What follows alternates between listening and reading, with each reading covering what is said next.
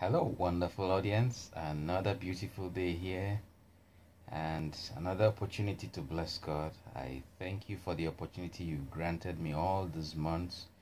For those of you who might just have um, gotten to watch this for the first time or for just a couple of moments or a few episodes, I'm grateful that you've given me audience in your space. Thank you very much. Today, I just want us to muse a little bit and ruminate and rub minds together about a trend that I noticed and I discussed with my wife earlier on today. And it has to do with the fact that when one takes a cursory look around places of worship, churches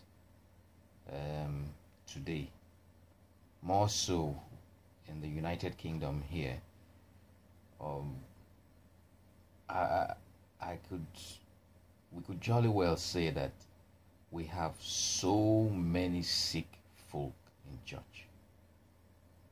These things ought not be so. These things ought not be so. If you remember the scripture that says, it's in the book of James, James chapter 5, says, is any among you sick?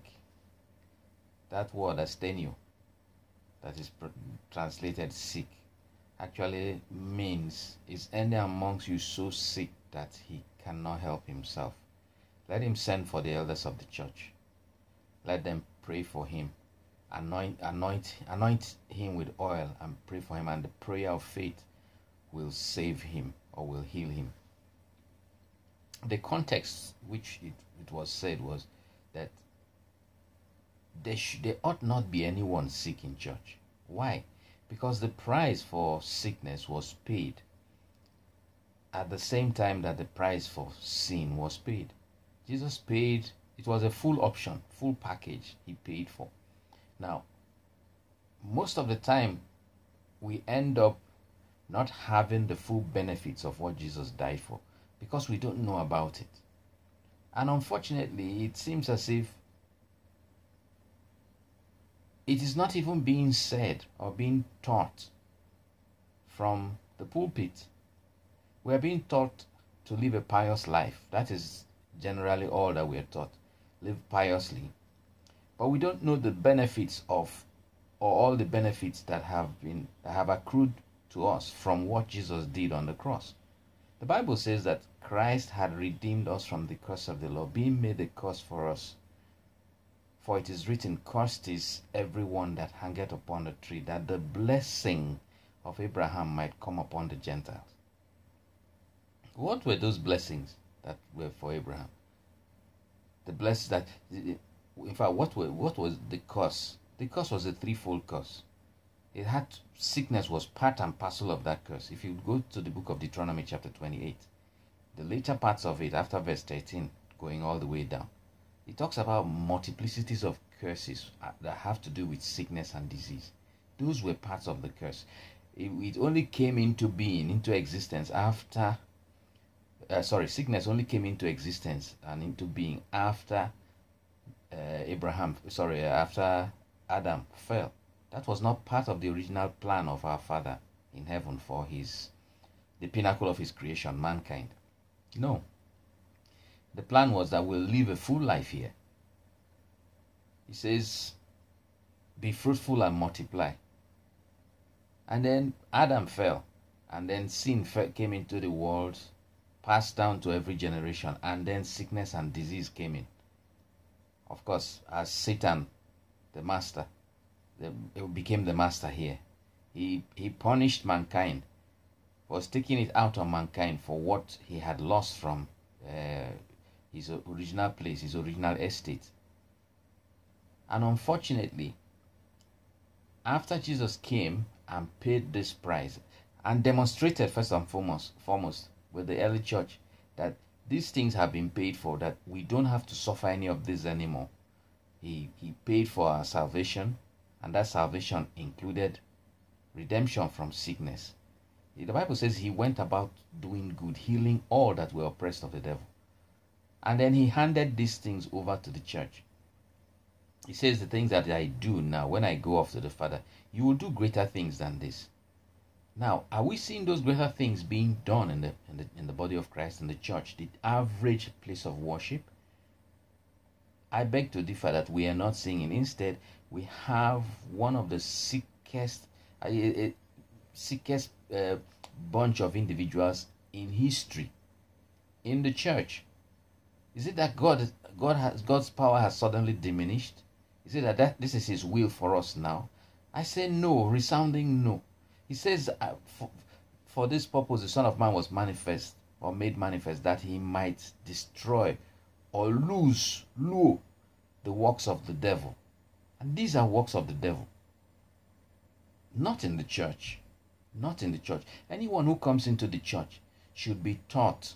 I'm not even talking about the miraculous being done in church. I'm talking of the word being taught in church, that the individual members of the body of Christ in church can develop their faith to the point where they shrug off disease. They take by force that which has been given to them, which the enemy has stolen. Everything included in that package. That's what the Father wants for us. And I want to charge us in the body of Christ, even those who are in charge of teaching and preaching and passing on information to the next generation, that we should wake up and give the full gospel. Everything that Jesus included in that package. Don't remove some parts and keep them behind and just talk about only the pious. We're not supposed to come down as pilgrims on this earth, destined for heaven, and then suffer disease all the way till we check out of here prematurely. You can't be an effective witness if you think about it. If you are suffering illness, you are restricted. That's not what the Father wants for you. The Father wants you to have life and have it more abundantly, to enjoy life, to show, to demonstrate, see what the power in the name of Jesus has wrought for me. Not for us to hand over sickness to the next generation, and power. Meanwhile, there is power resident in the church, but the power is untapped. No, we should wake up and kick the devil out.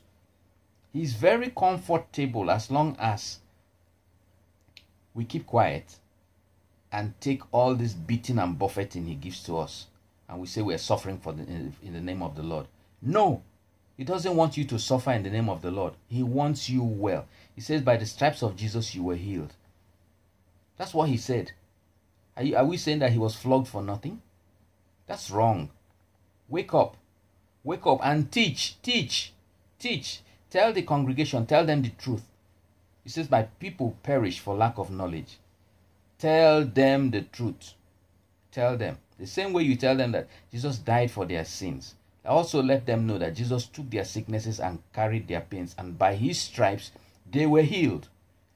As long as they hear that and they believe it, because that's the truth, it will be manifest in them. They will shake off sickness the same way they shake off sin and become born again Christians. The same way they accept Jesus as their Savior, that's the same way they will accept Jesus as their healer, and healings will be manifest in them. In fact, they will walk in health. They will not need to be healed. They will walk in health. Sickness will not be able to attach itself to them because they will know how to shake it off their lives. Praise God. I'm getting infuriated in my spirit, but please excuse me. Enough of it in our family. Enough of it in our family. Stand up. Dig into that word. Teach. Dig into the word for yourself. Discover what has been wrought there for you, and take it in the name of my Savior Jesus Christ. Hallelujah.